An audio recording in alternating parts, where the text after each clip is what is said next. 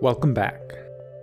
After 7 months of development, Godot 3.3 has finally been released. As most of you already know, this release was initially planned to release as Godot version 3.2.4, but so many things were changing, the devs decided it made more sense to name it Godot version 3.3. If you are currently using version 3.2, then this release is a strongly recommended upgrade. The Godot team commits to long-term support on the Godot 3 branch. This includes any and all bug fixes, as well as backporting what they can from the mythical Godot 4.0. The devs have confirmed that they're already working on Godot version 3.4, but don't have any timelines. As most things go with Godot, it'll be ready when it's ready. There's so many changes with this update. Far too many to cover in a single video. If you want to see the highlights, I will link a video covering the coolest features they added.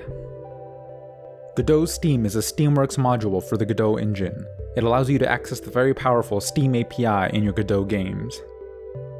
gd-YAFSM is a Godot add-on to implement a finite state machine. The cool part about this add-on is that it allows you to visualize the state machine, which can make it easier to debug.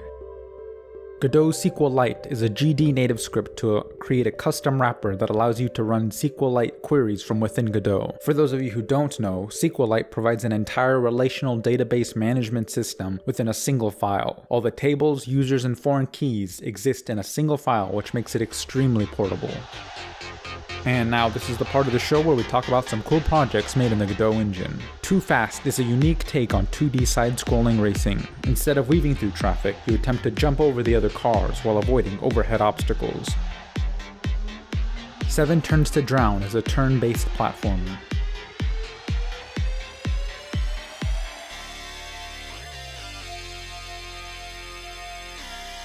Last Run is a deck looter card crawler.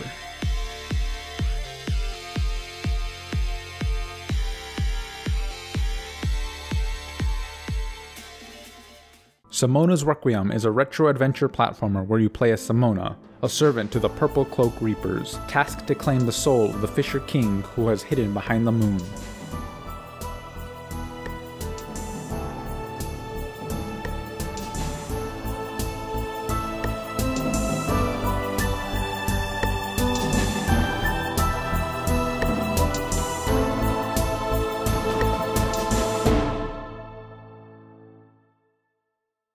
That's all I have for you this week. Like the video, and thank you for watching.